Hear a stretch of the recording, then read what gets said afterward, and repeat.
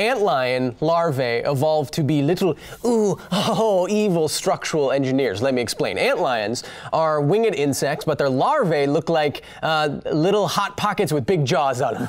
Kind of like that. And what they do to hunt, they hunt in a very fascinating way. They dig a hole into the ground, into the sand, and they burrow into it and they fling sand out from the hole. So what you get kind of looks like a sarlacc pit. And what the larvae then do is sit at the bottom of that sarlacc pit and they wait for other insects to come near it and then fall down into their venomous jaws. I say they are like structural engineers because the antlion larvae take advantage of what's called the angle of repose of sand. And the angle of repose is the angle at which some granular medium, like sand, will naturally rest. If you took a bunch of sand in a cup and you poured it out into a pile, it would form a natural angle. That angle that it wants to sit at is the angle of repose. Any higher, if you raise the angle up, it will collapse, the slope will fail. So what antlion larvae do is they fling out sand from their little sarlacc pits until the sand around their hole is at the angle of repose, so that any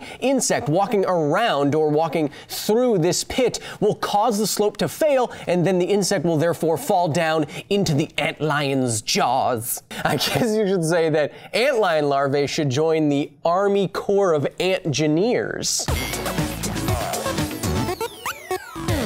Hello and welcome to another edition of Footnotes, the companion show to Because Science, where I take all your comments, questions, and corrections and address them with the charisma of a guy at the party who just has to bring up the fact that wombat poop is cube. Yeah. Ooh, school teacher. Fascinating. That reminds me, did you know that wombats poop cubes? Oh, yeah. You need to get more drink over there for the rest of the night? I understand. It's because their intestine at the end, it really compresses the— okay, no, I'll tell you later. And then I tell you what's coming up next on this channel. Hint, ones and zeros.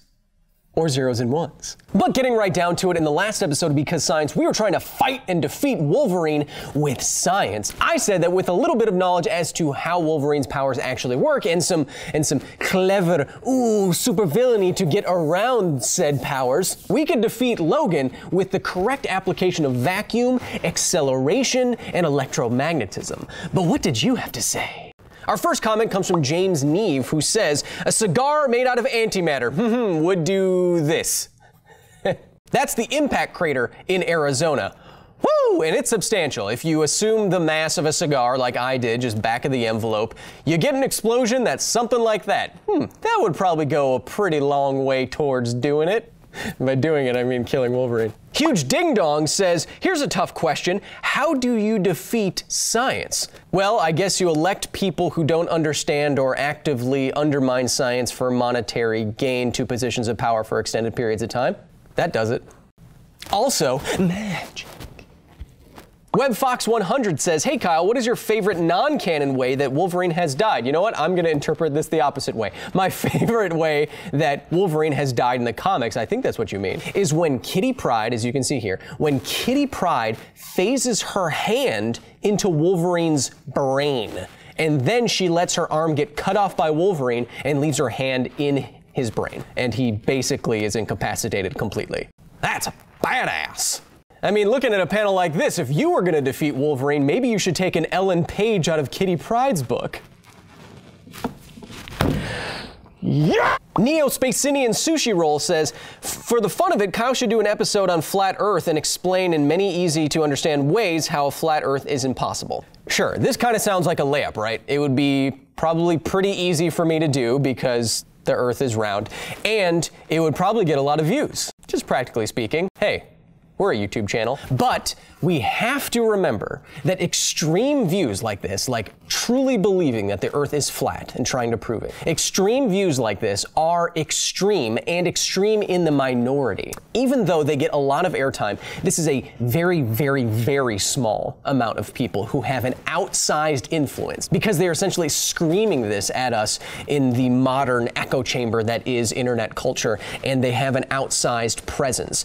We feel like more people believe the Earth is flat than actually do. It almost becomes its own meme. I'm of the opinion that I am not going to add to that highly vocal and incorrect minority with my own voice. I am going to proceed as planned. I do not think we should come down to their level, which is pretty flat to begin with. BP Davis says, here's a question for Kyle. With the complete covering of Wolverine's bones in adamantium, how do new red blood cells get out of his bone marrow and into his circulatory system? Well, I actually get this question a lot, and I don't think it's ever fully addressed in the canon. I might be wrong, but you can imagine that Wolverine's bones aren't completely encased in adamantium. It could be more like a micro adamantium mesh. Our bones are not solid all the way through. There's like a mesh of proteins and fibers inside that makes our bones very, very strong. So to have some kind of adamantium mesh on the outside kind of fits with what bones are doing already, and it would allow, I guess, red blood cells to get out of the bones and into the circulatory system. It doesn't have to be completely encased like a bone sarcophagus, which is the name of my metal band. But the nerdiest correction at the time I'm filming this episode I'm giving to Hero Midam, who says, how about making a giant railgun and firing Wolverine as the bullet towards a concrete wall? Oh, that's an extreme concussion.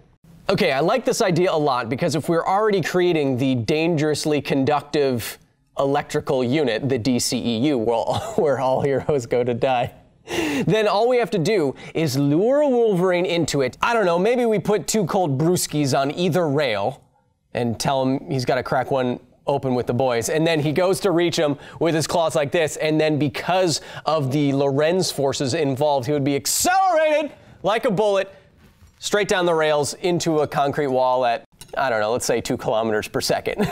I know that Wolverine is basically indestructible, but this would be an obscene amount of force placed on his body, and it would be some kind of concussion when he hit the brick wall, and it is a clever application of everything we were talking about in the episode. So, Hero, you are indeed a super nerd. Inside here. But of course, I'm not always right. Sometimes I go to revive a downed teammate in Apex Legends and there's a guy right there and I get annihilated. It's so hard to just get kills in that game. What? So what did I get wrong last week? Our first correction comes from Shinjiji, who says, now for a much more simple idea. Couldn't you just lure Wolverine to a junkyard and flip on one of those giant magnets? He would be attached to it and you just keep him there for like a week until he starves to death. I mean, I guess I agree. I like this idea for its simplicity. It's not very, it's not very supervillainy, but I like it because it is so simple. It's the same thing. I like to think of how Superman can defeat someone just by grabbing your wrist and just holding you there until you die. There's no way you can loosen his grip. You cannot get away from him. He's too fast, too strong. He would just hold you there and then you just wither away. Kind of evil. I guess that's what we're going for, though. King Madness says, you do realize adamantium cut through cement like a machete through hot butter, right? Well, I said if you made a giant vacuum chamber surrounded by concrete, Wolverine wouldn't be able to get through and he would suffocate in there. What I mean, of course, look, King Madness, if we're going, true supervillain route, we're gonna make this thing right. I'm not just talking like a width of concrete wall that his claws would be able to pierce all the way through. I'm talking like 5 meters of concrete in a cylinder all the way around. We don't have to contain Wolverine in one of these evil schemes for all that long. It doesn't have to be indefinitely. It just has to be long enough for him to succumb to our plans.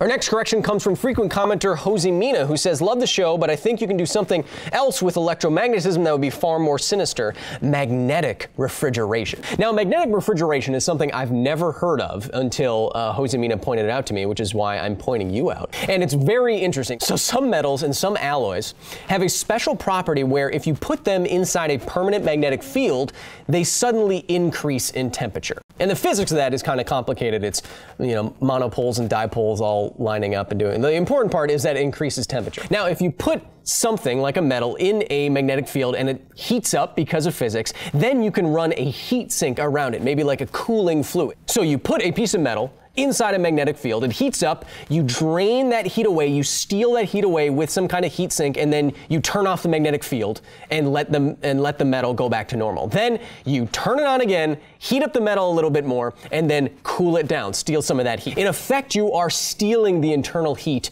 of this piece of metal. And it's so effective, in some cases, scientists can get pieces of metal, test subjects, down to just 1,000th of a degree above absolute zero. Indescribably cold. This effect, though, a magnetocaloric effect, only works with some metals and some alloys. We have no way of knowing if adamantium would be affected in the same way as these metals. So while it is an interesting idea, I do not know if we can apply it in this case because we have no idea the properties of adamantium, only that it can be liquid at one point and it's indestructible.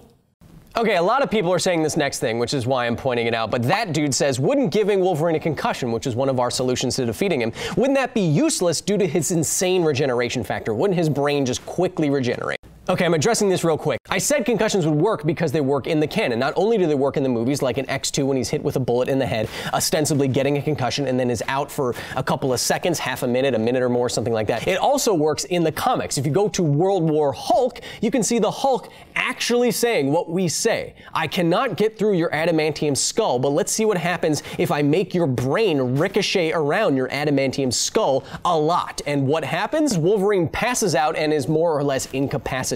So, concussions work. Lord of the Keyboard has a long correction saying basically at the bottom, why don't we be even more simplistic and just have a giant magnetic field inside a room so high that when he moved around, it would induce a current in his bones and he wouldn't be able to move and he would just starve there, or else his flesh would start to boil. Yeah, I suppose this is another way to get at what we're going for, and I like this correction in particular because it reminds me of a very fascinating paper I read about MRIs. So for MRIs, very, very strong experimental MRIs, like 8 Tesla MRIs. They reported that patients going to the MRIs started feeling woozy, faint, tingly sensations in their muscles as they moved towards the MRIs. That's because the human body is a conductor, and when the patients moved towards the magnetic field was so strong that it was inducing currents in the muscles and the blood as it was pumping around the body. That is a crazy strong magnetic field that people couldn't even move towards an MRI without feeling faint. They had trouble walking because electrical signals were firing in their muscles when they didn't want them to fire.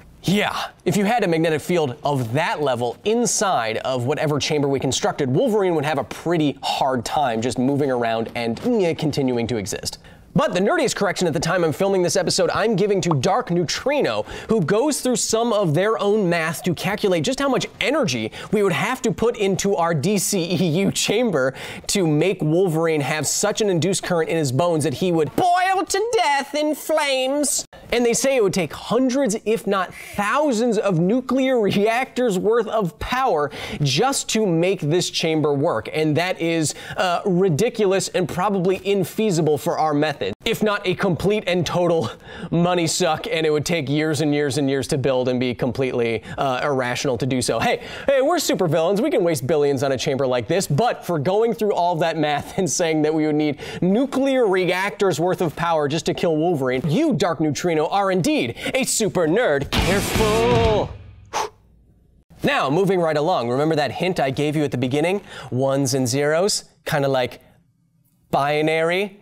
Yeah, that's because this week's episode of Because Science is, how can Captain Marvel survive unprotected in space? That's right, in this week's Because Science, we are going through a fascinating thought experiment because of Captain Marvel. Carol Danvers canonically had her genetics rewritten by aliens called the Kree. And one of her powers that she got from that augmentation was always very fascinating to me. She could just survive in the vacuum of space, but without any radical changes to her body and without wearing a big bulky suit, anything like that. So in this week's episode, we are trying to figure out how you would actually change a humanoid such that it still looked and operated like a humanoid, but could survive in space, one of the most extreme environments that you can imagine. So go watch the latest episode of Because Science if you haven't yet, all about how to defeat Wolverine with science, and leave me all of your best corrections at youtube.com/BecauseScience, facebook.com/BecauseScience, and @BecauseScience on Instagram and Twitter. And don't forget, It's kind of easy in this day and age to start conflating your self-worth with how you do in the internet realm with social media. I want you to remember that you are not your likes, you're not your hearts, you're not your retweets. What makes you important or special or liked or popular is not how many impressions you get on social media. You do not have to make how you feel and who you are intrinsically tied to some kind of techno-democracy that you didn't vote for. You are worth so much more than a couple of retweets. Trust me.